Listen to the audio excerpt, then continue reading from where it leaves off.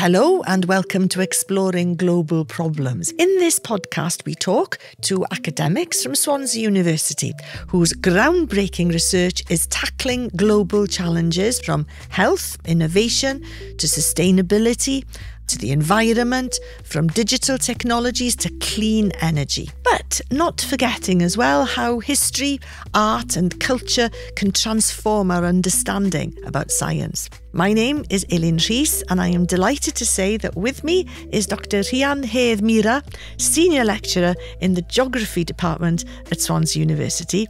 Welcome, Rhian. And I'm also excited to say that we're going to be talking about volcanoes. Yeah. And one volcano in particular, which led you to wonderful fieldwork in the land of ice and fire, to Iceland. Tell me a little bit about that volcano that's grabbed your attention. Yeah, so I've been looking at a volcano called Eldfell, which erupted way back when in 1973.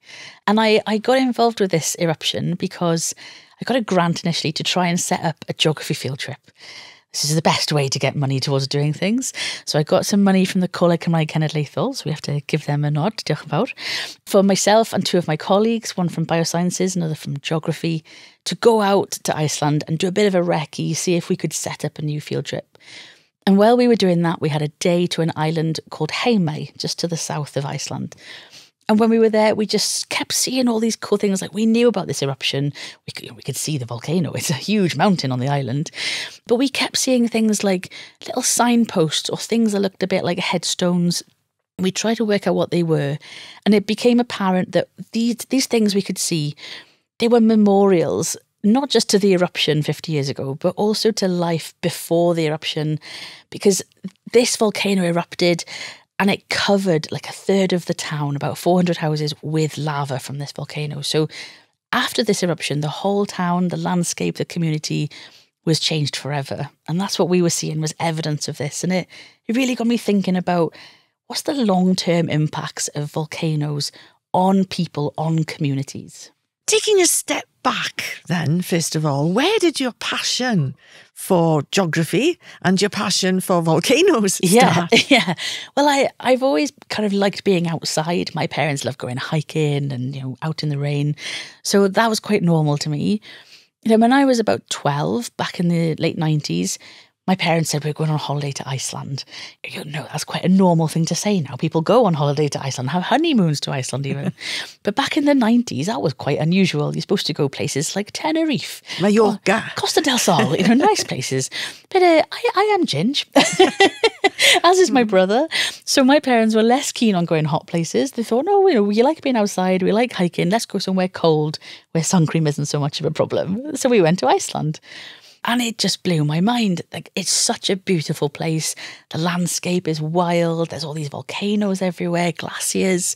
If you're going to be interested in the outside world, that's the place to be interested in the outside natural world. So I take it that particular holiday was what sowed the seeds for your interest in geography and your career thereafter. Yeah, so, from there, absolutely GCSE geography. We were really lucky to go again after I finished my GCSEs when I was 16, sold then all my A-levels. I went to uni to do geology, and then I was lucky enough to get a PhD in Edinburgh. And that PhD was looking at kind of chemistry and science, geology of Icelandic volcanoes. So I kind of rent up, got everything I needed to do there to then become a volcanologist. It's a grand title. Yes.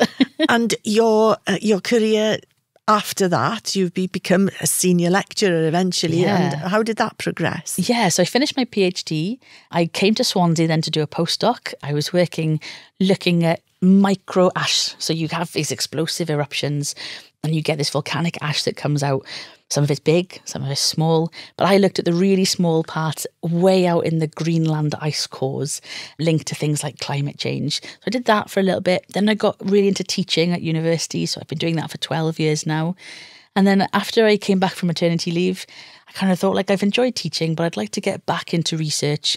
And that's really where this project kind of started growing and going back to Iceland and doing the things that I wanted to do there. You're a scientist, right? And it just seems to me that this project was not so much about the science, but more about the people. Yeah. Am I right? And was that okay? Yeah. It's been a bit of a weird jump for me. We're in geography. We tend to be we're in clans. There's the geologists, there's the physical geographers, and then there's human geographers, and we're all a united front against everyone else, but we do have a bit of in-squabbling. So for me, it was quite strange to go from being kind of mega science, chemistry, physics, to suddenly going to cafes and chatting with people. It's been lovely, but it has been a bit of a mental and a cultural shift for me. But it's been fascinating, and it's kind of made me realise these... we tend to fall into silos, don't we? Of kind of, well, I do this over here and you do that over there, and we don't talk to each other because we're from different fields. But actually, there's so much to be gained by crossing those boundaries, working together, being interdisciplinary. And it's really changed how I've seen volcanoes, eruptions, and, the short versus long-term impacts of those events. So tell me then about that particular eruption. What happened when the eruption took? Yeah. Did they know it was coming? So this is the interesting thing. Back in 1973, there's no monitoring really in place. We don't proactively monitor volcanoes. There's no seismographs, for example, and they're really important because to know if there's an eruption coming, you basically look at what the land is doing. Is the land going up or down, which shows stuff is kind of accumulating underneath. Earthquakes show that there's magma collecting. We think there's going to be an eruption. That's normal now. But in 1973, there was nothing like that. So at 2:00 in the morning, everyone's asleep or going to bed. Suddenly this eruption starts on the island completely unexpectedly. And for a scale, we're working on an island that's sort of about 10 kilometres off the mainland. The whole island is about 1.5 miles across and 3 miles long. That's not a big place, So for suddenly this eruption to start, and it opens up about 100 metres from the nearest building. This is a scale that is just hard to comprehend, an event that you didn't see coming in a place you weren't expecting it to be on a small island of 5,000 people. So within about 4 hours, they've evacuated everybody from the island. How? Where did they go? Brilliant question. So as it happens, the night before the eruption, there's really poor weather. So this is a fishing community, and a lot of the people who live there are heavily involved with going out into the sea and doing kind of industrial fishing. But because of the bad weather, they've come back the day before. They've docked in the harbour. So there's about 70 boats available, fishing boats. And so the 4,500 plus people on the island are evacuated within 3 to 4 hours on these fishing boats, and the smaller ones, they take about 30 people. The bigger ones, they take up to 200, 300 people with them. And, we're talking even simple things like a lot of the people who were evacuated were pregnant. So, you're not just leaving the island, you're going on a boat pregnant. And there's discussions about, well, what happens if you go into labour? And I spoke to one lady who did go into labour, and they decided that she couldn't go on the boat because she was too close.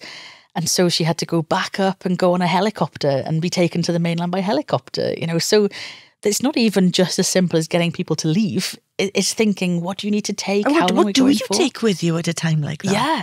Well, this is one of the questions I've been asking people. When you left, what did you take with you? And the overriding answer is, we didn't know we were leaving. We knew we were going, but we didn't know we were leaving. No, for how long? Yeah, we assumed we'd be back tomorrow or the day after. So most people left in their pyjamas, with their coats on. If you had a baby, you took a bottle of milk and some nappies with you. Didn't take a pram because, we're coming back tomorrow. What do you take? Do you take your purse? We've not got digital money. We've not got digital photos, anything like that. So most people left assuming they were coming back, and they took the bare essentials with them. But for most of them, they then didn't come home until the eruption finished. When was that? Well, it started in January, the 23rd of January, and it's officially declared over on the 3rd of July. So kind of 5 months. And for those of them who had gone, there were options to come back and get things. But then you have this complicated setup of who comes back and what do they prioritise. And some people stayed then. Yeah. So what did the people who remained, what did they do? Did they try and, stop things getting destroyed? So most people left in the first few days. About 100 people stayed behind, and those were either police, firemen, medics, or people involved with the town council. And then over time, more people come, the first few days to weeks, more people are allowed to come back. And they're basically rescue teams, because this volcano has erupted 100 metres from the town. There's ash coming out, there's lava coming out. They need to rescue as much stuff as possible because those houses might be gone within days, within hours, So they're rescuing tellies, toilets, beds, cupboards, anything you can find, anything that can be taken is taken and then sent to wherever the people have moved to or been stored in the meantime. Didn't they try to stop the lava flowing? Yeah. So this is really cool. If people have heard about this eruption before, this is probably why. So normally we just tend to let volcanoes do their thing. Yeah, you don't stand there and argue with it. No. But mostly volcanoes are like a bit further away, so we can allow that. But here, it's not just close to the town, it's close to the harbour as well. And this is a fishing village. If we lose the harbour, even if everything else is fine, there's no going back. So as the lava is coming out of the volcano, as it's progressing down the hill towards the harbour, they kind of come up with this plan of like, right, well, we've got to fight. We've got to try our best. So they set up this system of pumps, and it's an island, so they're surrounded by cold seawater. And what they do is 24 hours a day, they pump cold seawater onto the front of the lava flows. And maybe that sounds like a ridiculous thing to do. But the idea is lava is just melted rocks. They get so hot that they turn into liquid. So if you can cool them down again, then they turn back into solid rock. So the idea is if you can put this cold water over and over and over the front of the lava flow, it will cool down and it will turn into rock. And did it work? Yeah. Wow. So as it turns into rock, it becomes like a barrier, a barricade. And anything behind it that's still melted, in the end, should kind of potter off in a different direction. So they did this for days, weeks at a time, and it worked. So now if you go and visit, the harbour is still there, it's still open, but it's actually better now. It's more shaded from the wind coming in off the sea, so it's really actually helped. So when the people came back, what did they do? Because, when on reading your paper, one of the things that fascinated me was how they wanted to remember what had happened. It wasn't a case of putting it behind them and moving on. They actually, kind of made some kind of commemorative island, didn't it? Yeah. So if you were to go and visit now, it's almost hard to conceive how bad it was in 73. If you go to the museum, you can see all these lovely pictures that show how deep the ash was. So before you can come home, you've got to clear the ash.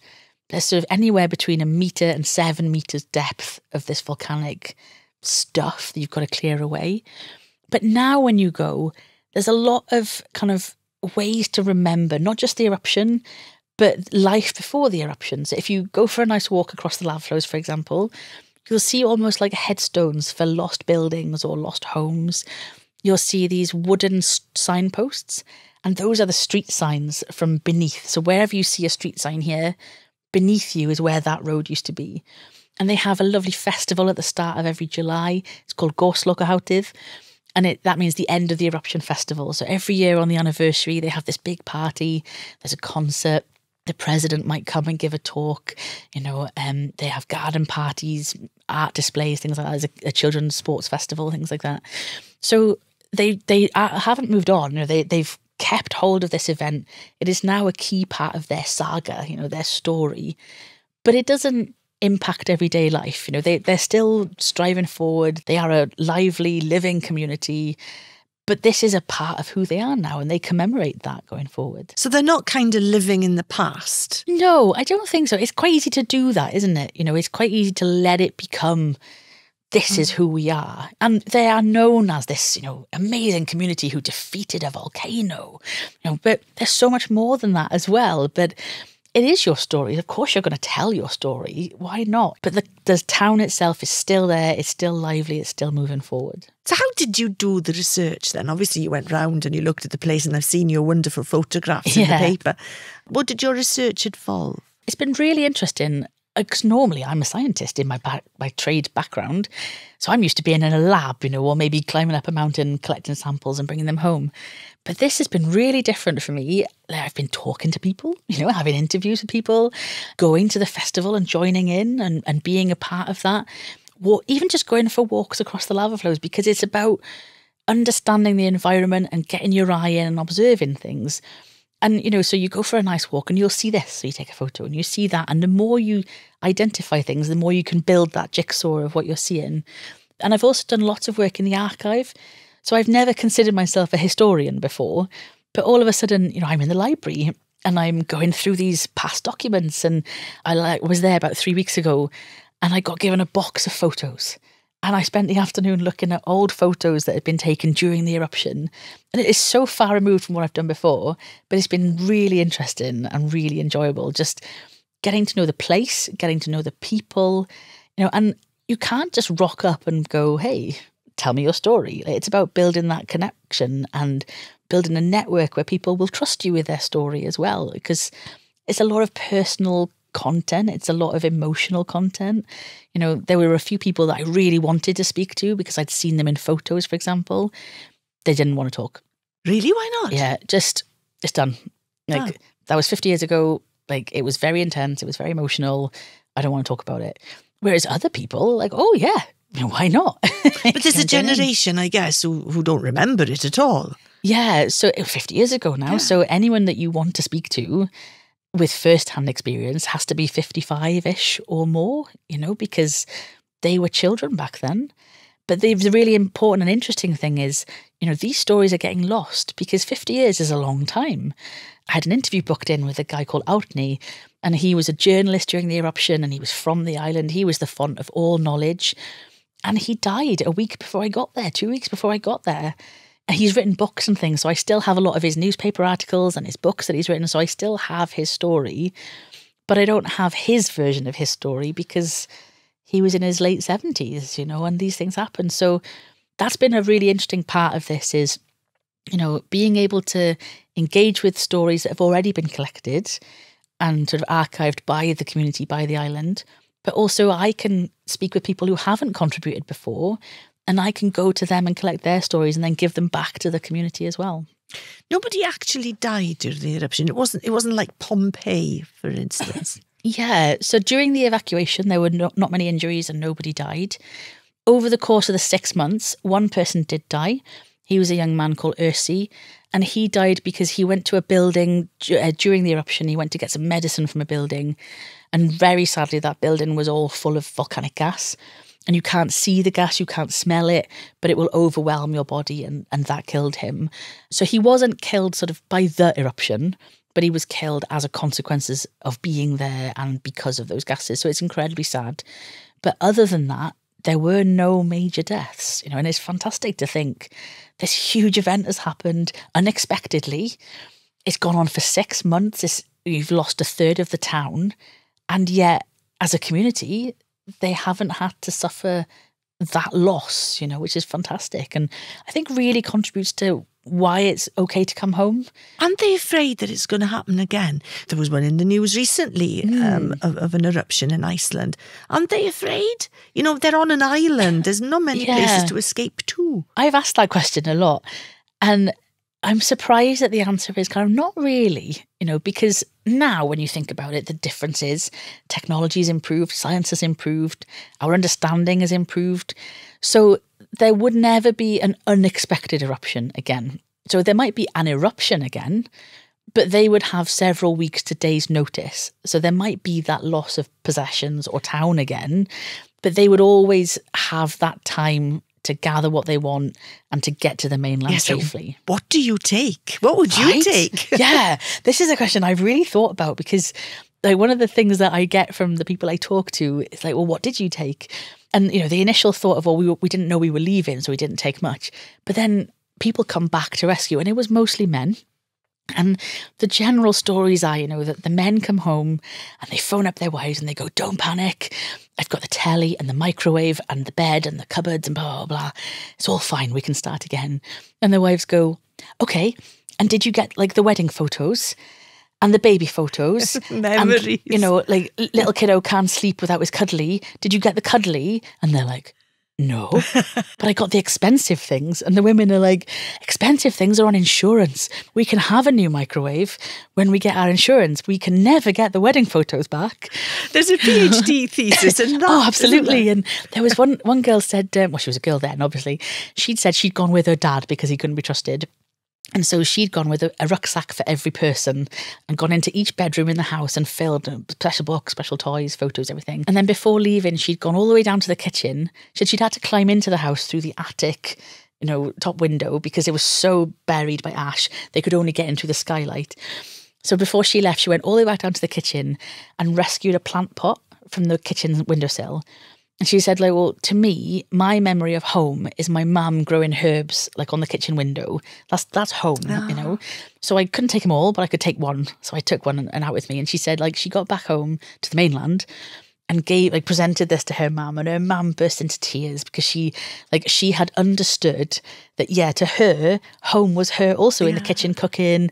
And, growing this, that was her thing. And she knew, yes, it would be lovely if you'd had all 6. But the fact that you knew one would be important to me meant everything, So it's really fascinating. I was thinking too from from a geography point of view or a geology point of view. Yeah. The landscape must have completely changed then. Wouldn't it have gone from sort of fields or whatever to just lava, to rock? Yeah. So the whole area that was lost was partly town, partly farmland. Even as simple as after the eruption, there was no formal farming afterwards. So there's some hobbying, there's some sheep here and there and some horses, but no more kind of livelihood farming in that area. There's been no cows there for 50 years. And the landscape's totally changed. There used to be one mountain, and now there's 2, and you used to be able to see out to sea and see all the other islands. And now there's this big wall of black lava, and it's beautiful. It's covered in lupins and flowers and dandelions and things, and there's birds everywhere. But you find this interesting conversation of what shall we do with it? And as an incomer, as a tourist, you go, leave it alone. It's beautiful. It's a volcano. It's beautiful. And the tourists are coming in every day. But from a local perspective, so they're on an island. They've only got limited land that they can use for housing and things like that. And you find then that not always, but sort of the younger generation tends to go, leave it be. This is the landscape. This is what we've always known. Our island has 2 volcanoes and along with the rest. But also it's got flowers and animals and there's birds nesting. This is an ecosystem. You have to leave it alone now. Whereas a lot of the older generation, and not everyone, but a lot of the older generation were well, but this is a blight, there shouldn't be 2 mountains, and we could clear all of this away and we could rebuild, and we could use that land for something more interesting or more important. And, some people are saying, well, I know it's been 50 years, but I will never accept that landscape. That's not my island. That is just filth that's come out and ruined everything. And not everybody came home. Yeah, I was going to ask, why did they come back if they felt that way? Yeah, again, it's coming back to that cultural question, because these are islanders, they've got this long history of being there. Their families go back generations. They're used to tragedy because they're a fishing community. They regularly have lost people to sailing. Other events have happened over the course of those generations. So although maybe to the outside world, this is this huge tragic event that impacts the island, it is for them, but also it's part of it. It's part of life, and we've come back and we've moved on. And they have this lovely quote in Icelandic. It says, "Þetta reddast," and it basically means everything will be okay in the end. So this is a blip, and we'll come back. And the eruption starts in January. It finishes in July. By September, the school is open again. Goodness. And so many people, you said to them, well, why did you come home? If you see the pictures, there's sort of meters of ash. The houses are all covered up. And they go, well, where else would I go? This is where I come from. This is everything to me. My bones live here, and there's never any question that they would go and live somewhere else. But not everybody. If you, for example, those who lost their homes, it's quite a different story, because it's not just that you're coming home to a different island. You're coming home to a different island and you've lost everything. There's no reason for you to come home. And a lot did and a lot didn't. So there's a lot of kind of confusing emotions to do with that. But what we find is that they have this festival in July to celebrate the end of the eruption. And a lot of the folks who didn't come home to stay, but they do come home for that. So once a year, everybody kind of comes back to the island and there's this big celebration, and, it's like a reunion every year. So even those who didn't come home, there's still that really strong cultural connection to that island. And you obviously love it. And they must know you terribly well by now. Yeah, I joke that I'm an Islander now. I'm one of them. It's really nice, you know, because I've been sort of 3 or 4 times, like every year in a row, to go back. And that's nice because you go the first time full of questions and you answer all your questions. And it's not till you get back that you realise that you've actually got 10 more questions based on what you asked last time. So it's nice to go back again and again to really build up. But this year was really interesting. I went back to do some filming with a different group and we had some of my contributors come and contribute to that filming. And it was just lush because I knew them, you know, and it wasn't just me talking to a random. It was me talking to Helga about her story, you know, and then Outnod coming in and Sigrun coming in. And it was really nice to go back. And at one point I was sat on a bench just having some quiet time. And somebody drove past with a tourist bus and they waved at me because they knew who I was. And you kind of thought, nice. Yeah. So finally, you know, let's bring it back to science. Yeah. Because it sounds less scientific to me and more cultural, psychological and all sorts of arty things. Yeah. Do you think that's important for scientists? Yeah, I really do. And maybe that's what got me into this in the first place was, you know, looking at developing that field trip. I was reading this paper about the museum that's opened on the island. It's a really immersive exhibition about, you know, history and culture of the eruption, and they've uncovered one of the houses that was lost. But it's really immersive. And this paper was saying all the tourists loved it, all the politicians loved it, but a lot of the older folks on the island, they tried to go and see it to be supportive.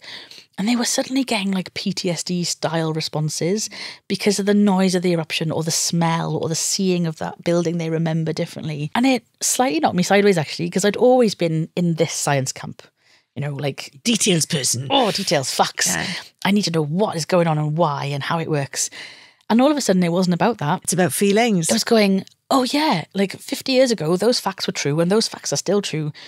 But 50 years on, you know, Mrs. Jones or Mrs. Davis or, you know, whoever can't visit a museum because her experience of something that happened 50 years ago is still impacting her. And you're like, oh yeah, like as scientists, we turn up and we sample and we collect this and we put that in a machine and then we publish a paper and then we go over there to do something else. And then we go over here to do something else.